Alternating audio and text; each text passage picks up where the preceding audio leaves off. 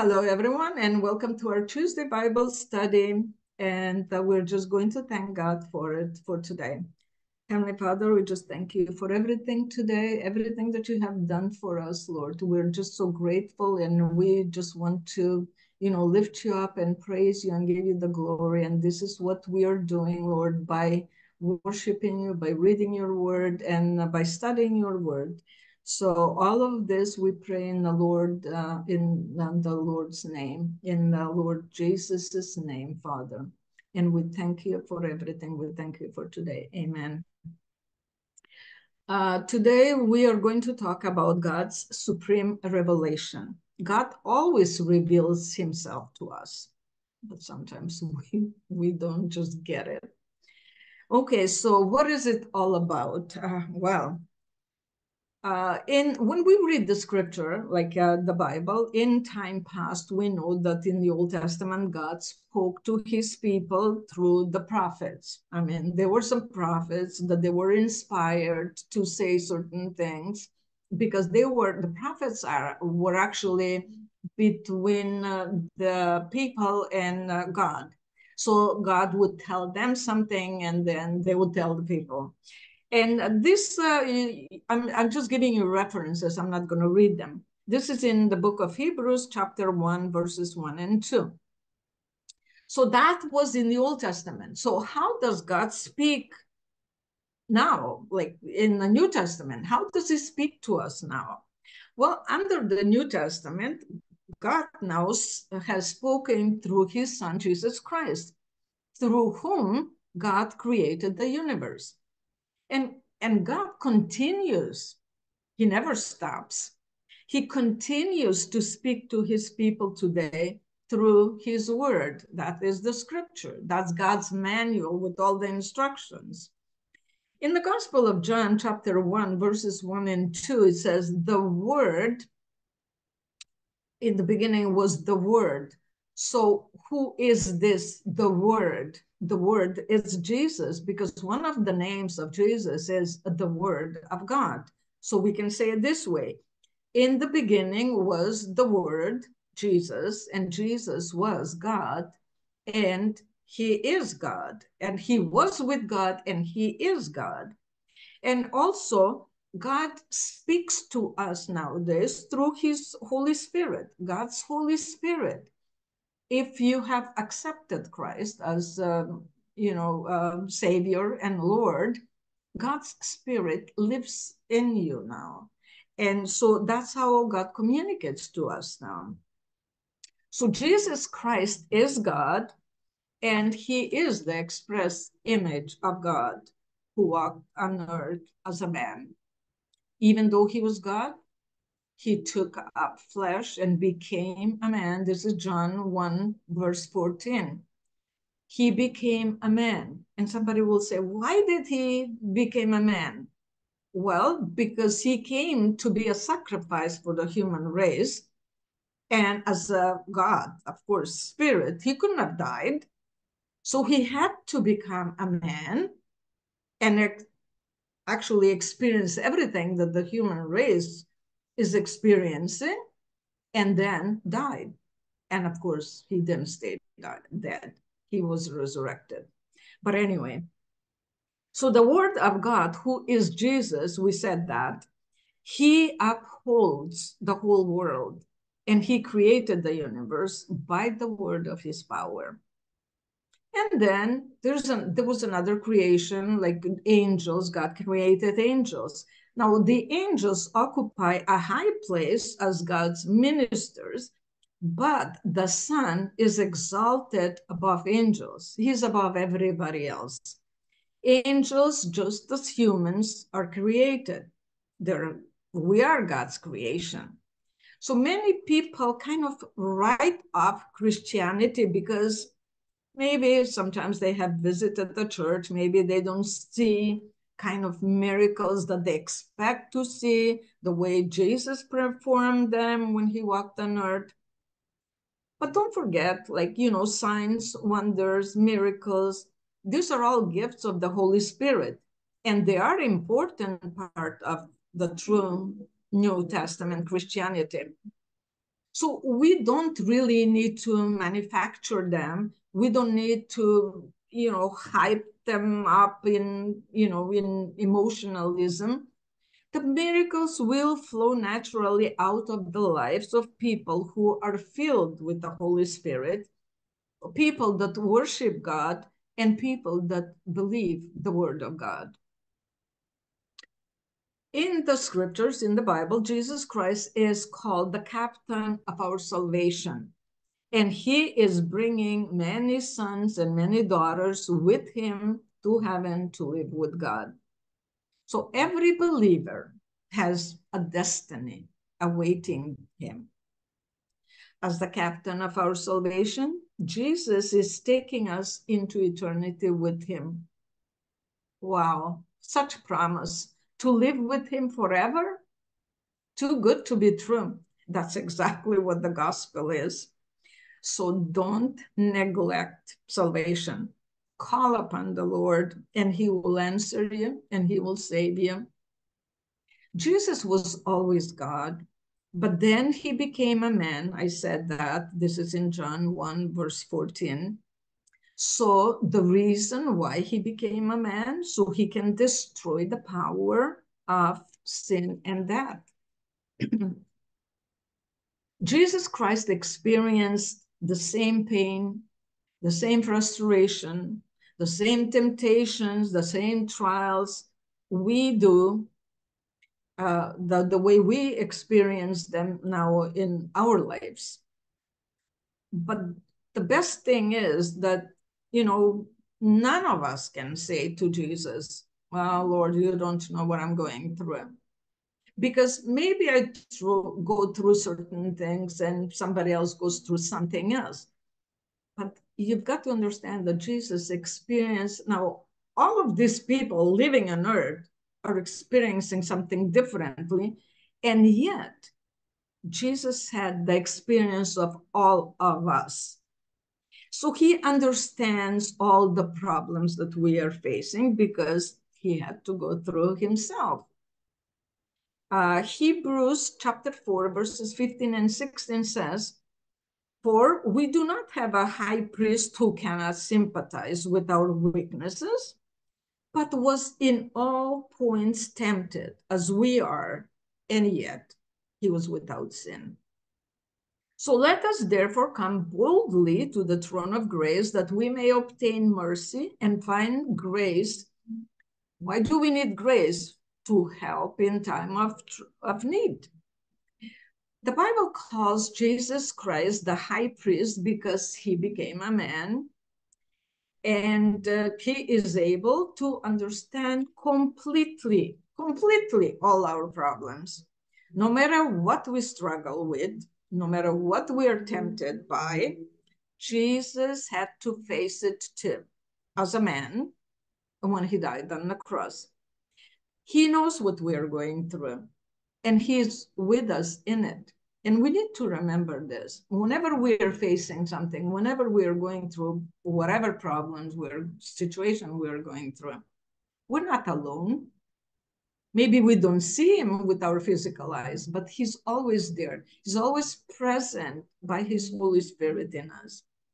So he had to experience all of these things himself, although he did not give in. Sometimes we give in, but he didn't. He never sinned.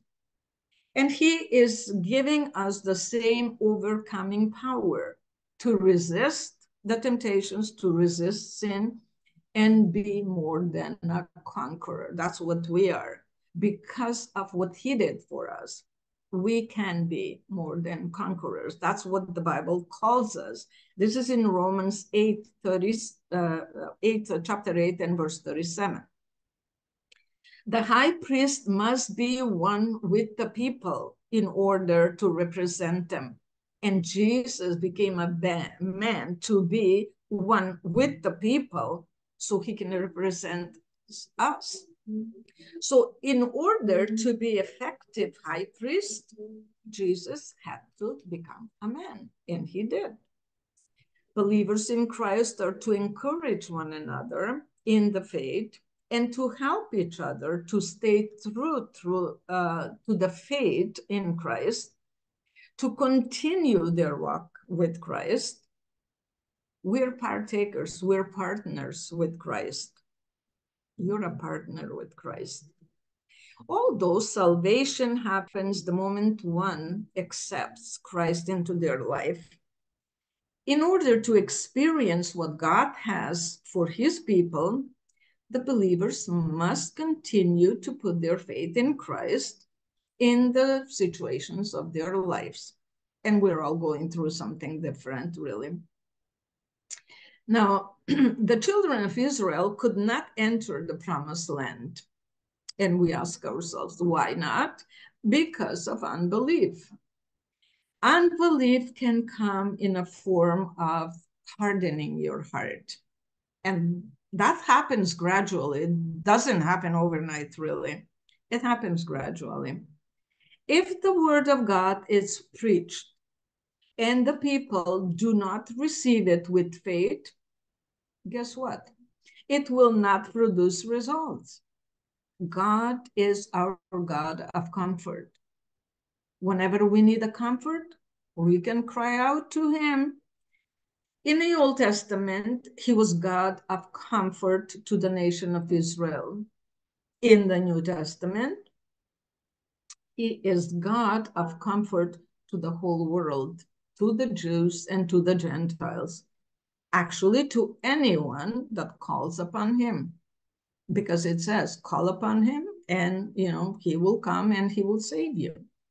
But I love in the Old Testament, Jeremiah 33 and verse 3 says, almost the same thing. Jeremiah said, God says through Jeremiah, call to me and I will answer you. And I like this, I will. God makes a choice, and his choice is, I will answer you. Just call unto me. And not that I will just answer you, but I will show you great and mighty things which you don't know. God is a miracle working God, and he wants us to call upon him in prayer so he can work miracles in us or for us. He is a good God, and he's a generous God. If we call upon him, he will do beyond our wildest dreams, really, wildest expectations. His promise is that. And I give you a reference in Ephesians chapter 1, verse 19.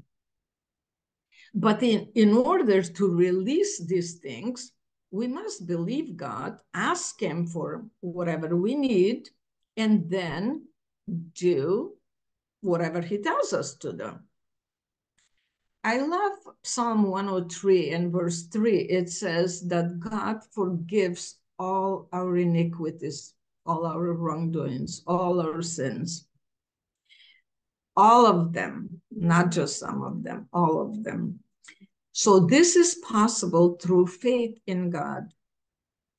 The Old Testament people look forward to when the Messiah will come. They look forward to the blood of the Messiah who is going to, die for them. But Jesus took our sins upon himself, and when he died on the cross, he made it possible for God to forgive us. God's ability to forgive us, it's so great. The psalmist David wrote, or King David wrote, inspired by the Holy Spirit, he wrote, as far as east is from the west, and that's far, really, God removes our sins from us. Why does he remove them so far? Because he doesn't want to remember them anymore. So to pardon or to forgive or to spare someone from the burden of an offense, this is what the Lord has done for us. So what is faith in him? Faith is maintaining a forward focus on God. The only time faith looks backwards is, just for one purpose, is to remember the many blessings of God. And why do we need to look back and remember certain things? In order to get strength, to get encouragement, so we can move ahead. It's important for us to remember what God has done for us already. And then we can look ahead and not just be comforted, but be encouraged and be actually confident, because if he has done it once, he'll do it again. There's a song about that. So he is just waiting for us to, to trust him, to lean on him, to have faith in him. So when we meditate on God's word, when we meditate on our past, experiences, how faithful he was to us then we're reminded that he never changes. It says that, in Hebrews 13:8, that Jesus is the same yesterday, today, and forever. He never changes. Well, if he was faithful to me in the experiences I had in the past, that gives me confidence that when I call upon him now, and since he never changes, he's going to do the same thing. His faithfulness is forever. When our hearts and our minds are set on in a forward focus on God, we're actually enabled to confidently go to God without being afraid of him, because he's good. You usually are afraid of somebody that you don't trust, somebody that you don't know. But God is faithful, and he is always doing things good for us. So trust him and be confident. So when trouble comes, we're abiding in him. We're asking him for protection, and not just asking, but knowing that he is there to protect us, to provide for us, for whatever we need. We can always look to the Lord for our needed comfort, knowing that he will never turn around from us, that he will forsake us, that he will abandon us. No, that will never happen. David wrote in this 103rd Psalm that God does two important things. What does he do? Or should I say, what did he do already? He forgives all our iniquities, all our sins, and he heals all our diseases. And I love this, that it's specified, all. He doesn't forgive of just certain things. He forgives for all of things that we have done wrong. And he heals all our diseases, not some, and he leaves some, all of them. God is always either for all, I shouldn't say for none, because he's always for all. He does always good to all people, if they only come to him. See, he's not going to beg anybody. He's not going to force anybody. The provision is there. Everything is there. Everything has been provided for salvation, for healing, for whatever the need is. But we need to come to him. It's not going to just, give it to us just or throw it at us. We need to come because we're in a partnership, in a relationship with him. In a relationship, we have two parties. God does his thing, we do ours. He provides, we receive. The Old Testament clearly promises God's people supernatural physical healing from sicknesses. Now, in the New Testament, Jesus clearly demonstrated that. And I'm giving you a reference. This is in Matthew chapter 4, verse 23. Did I say 24? Matthew chapter 4, verse 23. So that is what God's will is, to heal his people. Do you think your earthly father would want to see you sick or lacking something? If an earthly father doesn't want that for his children, why do we assume that God wants somebody to be sick? He's not the one that sends sickness, but he can heal your sickness. So God is a good God. He's a savior, he's a healer, and his will is for all his people to be restored, but not just physically, but also spiritually, both ways, spiritual and physical way also. So God is God of love. He wants the very best for his people. God is merciful. He is gracious. He has not dealt with us according to our, wrongdoings, our sins, nor punished us according to what we deserve, really. So we said earlier, he has removed our iniquities, our transgressions from us as far as east is from the west.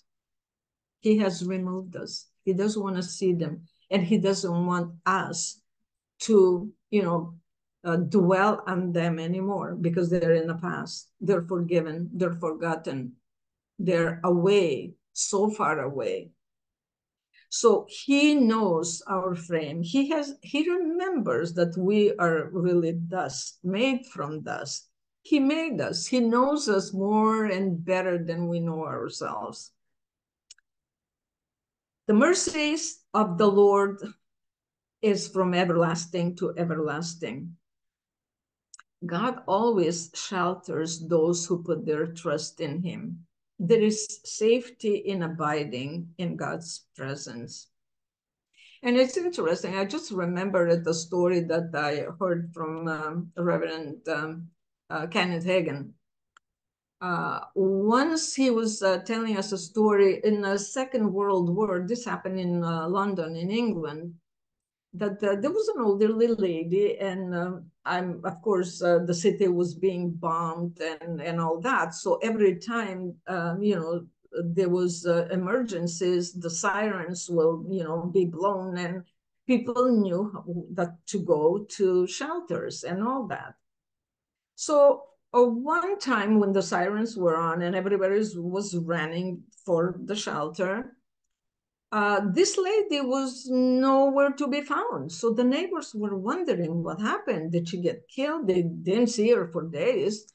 Did she get killed? Did she went away from the city before it happened? What is happening with her? And then a couple of days after, a neighbor saw her and said, "My dear, where have you been? We haven't seen you in the shelters when the sirens are on. So what is happening? Where have you been?" And she says, "No, I've been just in my home." But the neighbor asked her, "Well, weren't you afraid? You heard the sirens. You should have came to the shelter." Well, she says, "You know what?" She says, "I was reading my Bible, and in it I saw that it says the God of Israel doesn't sleep nor slumbers and all that. So I figure out, why should I stay awake? If he is not sleeping, I might as well go sleeping too." So she says, "I just went and rested and slept." That is being having confidence in God, really. When she didn't care, she totally placed herself in the hands of the Lord.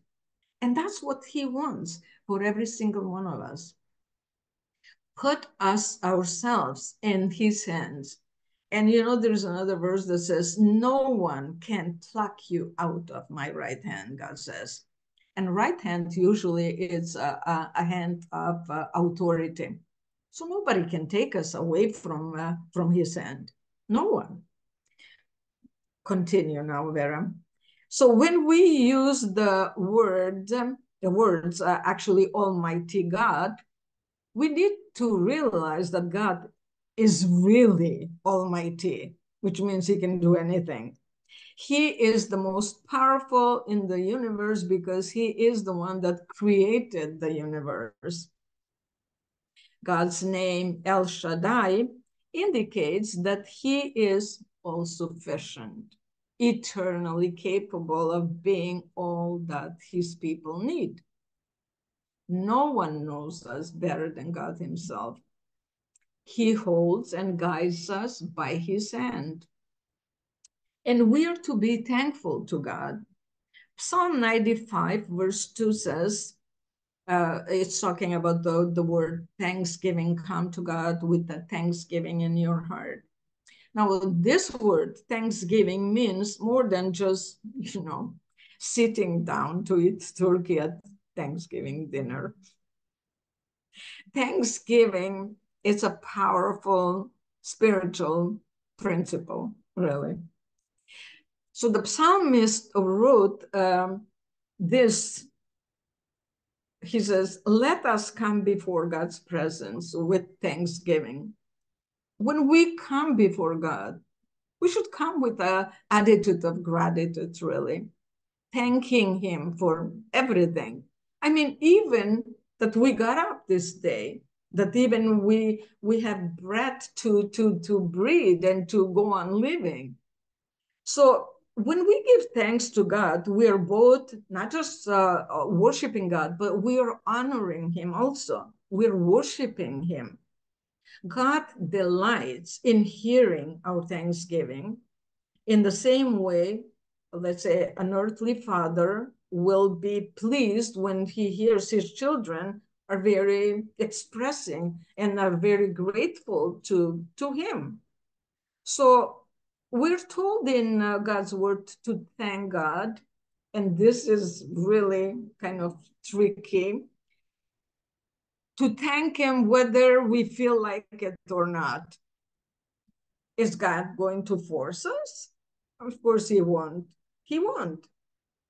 But Psalm 116 verse 17 says, I will offer to you, God, the sacrifice of thanksgiving, and I will call upon the name of the Lord. Now, this word, I will, guess what? That is my choice.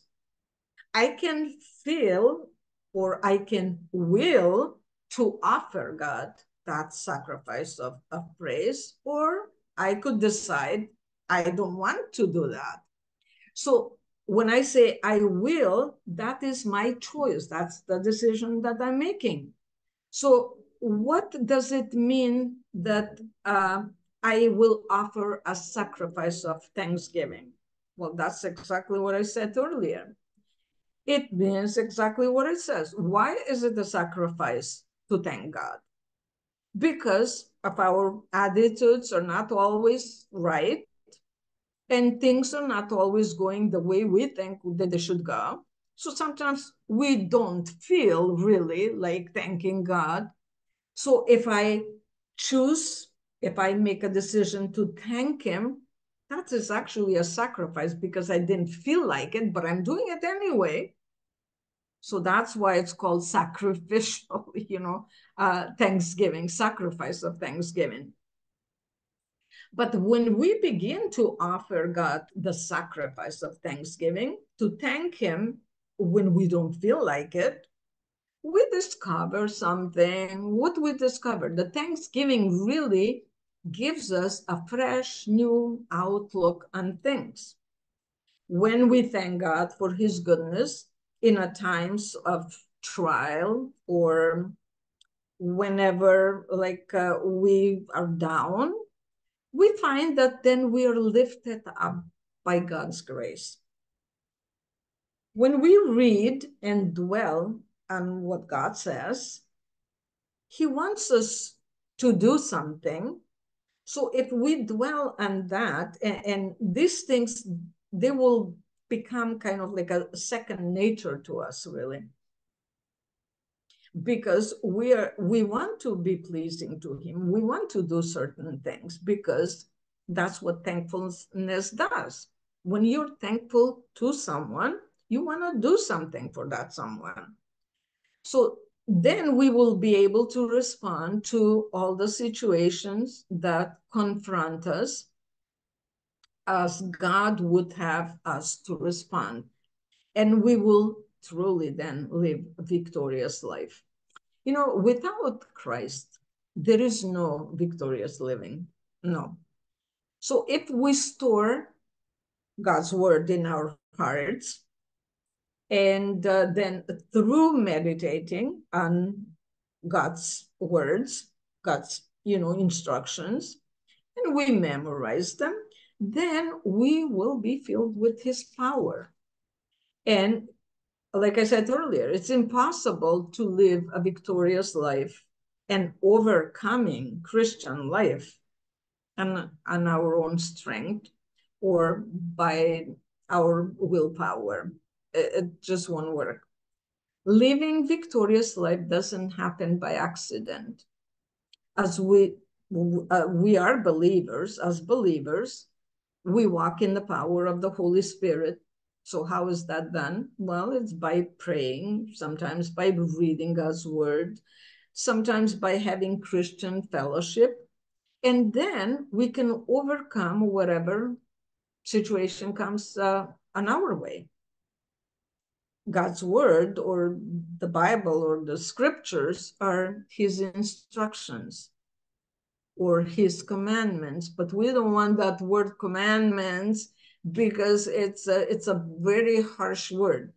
Those are instructions. God is not forcing anybody to do anything they don't want to do. So they're instructions. It's up to you, it's up to me to listen to those instructions, use them, abuse them, or just leave them on the side. Humanity looks at them, at a word commandment, very negative and restrictive as some people even call it foolishness. But they're not. They're instructions for our good life, to live a good, victorious life. And I'm going to give you an example. Let's say when a pilot on a plane needs to, land in a large city somewhere, he is instructed to follow the lights showing him the path that he must fly in order to land safely. Now, the pilot doesn't see these lights are, oh, they're so restrictive, they're so negative. No, he respects them. Why? Why does he respect them? Because he knows they were put there for his safety, for the safety of the passengers on the plane. So likewise, the instructions that they are in the scriptures or the commandments of God show us how and where to land our lives with both feet on the ground. Psalm 119 verse 35 says, make me walk in the path of your commandments or your instructions, Lord, for I delight in it. But there is one thing over here. God will not make you do or me anything that we don't want to do. I say that all the time. God will not force it on anybody. He just gives it. It's up to us. So we are free to make a choice. I like here that the psalmist says, for I delight in it. Because he delights in it, he will do it because he wants to. So do we suffer as believers sometimes? Yes, we do. Now, why is that? Well, we live in the same world where unbelievers are, the sun shines on the good ones and the bad ones, the saved ones and the unsaved ones. So we live in this world and we sometimes catch something. Not that we want to, it just attaches us to us. But God's promise is, those who sow in tears shall reap in joy. This is a promise. Sometimes when we are suffering in pain and crying due to certain circumstances, we will find joy when God steps in. Sometimes life has tragedies and its painful moments are there when we literally sow in tears. I have been there. But no matter what, God promises that he will lead his people into the mountains of joy. And it's so true. So true. God's mercy is forever. Psalm 136, verse 1 says, God's mercy endures forever. God lives in eternity where his mercy endures forever. It is sometimes so difficult to comprehend eternity, really, forever. Likewise, it's hard for us, like I said, to even comprehend mercy.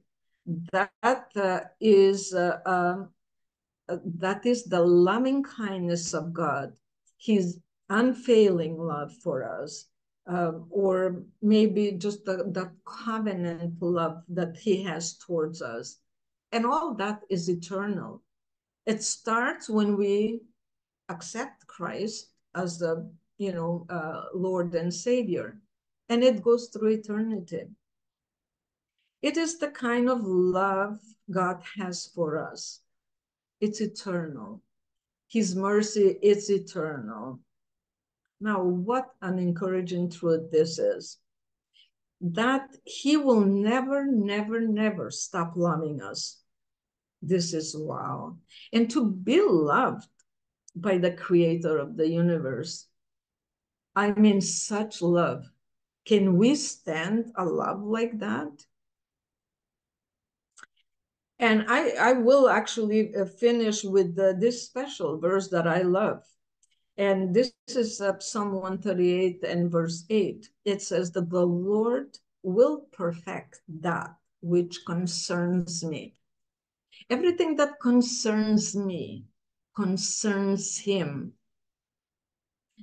So his mercy endures forever. And the psalmist says, do not forsake the works of your hands. We were made by him, and he will never, never, ever forsake the works of his hands. Each one of us was created by him. So the idea that God will perfect or fulfill all of his promises, all of his purposes in our lives that concerns us is also spoken by the Apostle Paul, and this is in Philippians 1:6, and then by Peter in 1 Peter 5:10. God is a master artist who is painting a beautiful picture of our lives. He has committed to perfecting or to finishing it and making it a masterpiece. God wants to perfect our lives in Jesus Christ. And through the Holy Spirit, he is shaping us into the image of his Son. He is so good to us. Honestly, when I think of God, there is nobody in the whole universe that can love you really more than God does. I mean, your family, your friends, your spouses, they love you and all that. But nobody loves you like God does. In Philippians 4:19, Paul says, and my God will meet all your needs according to his glorious riches in Christ Jesus. And as Christians, we don't have to live in a state of anxiety and worry and fear and confusion. The key to overcoming all of these things is to rejoice constantly in the Lord and to thank him for all the provisions that he has done for us. And never forget that God never, never breaks his promises, never breaks his promises. If it's written somewhere in his word, no 1,000% that it will come true. And Jesus said himself that, I mean, everything that has to the last dot, everything will be fulfilled. He has promised that. So when you read the Bible, let's say you have a situation. So when you read the Bible, find a verse that it's kind of in connection with whatever you're going through and hold on to it. Never let go. And you will see it manifest because God never breaks his promises. His word is forever. Once it has actually I think it's in one of the Psalms, but I can't remember the exact place where it is. It says, your word, Lord, has been established in heaven. Has been established, which means nothing will change anymore. It's established. It's there. It's forever there. So thank you for joining us today for this Bible study. Hopefully you will do it next Tuesday for another lesson. But I'm telling you, I am really enjoying the lessons. And almost like every time I studied to prepare a lesson, I received so much from God. There's encouragement. There is that overcoming, kind of security that, I am an overcomer. It doesn't matter what I go through. When you're overcomer, you don't quit. You just go on, knowing that, you will come to that other side, really. You will overcome because God promised that. And if he promised that we are overcomers, actually we're more than overcomers, then we are. And that should be our identification in Christ. That's our identity. When we are in him, we are victorious, we are overcomers, and nothing, and I mean nothing, can stand on our way. I also say, if God has a purpose and God has a plan, and he does for every single human being, you know what? Nobody can stand and mess up God's plan. It will be accomplished. It will be established. Okay, I leave you with this now. So for now, I just say goodbye, but I'll see you next Tuesday for another great lesson. Bye-bye.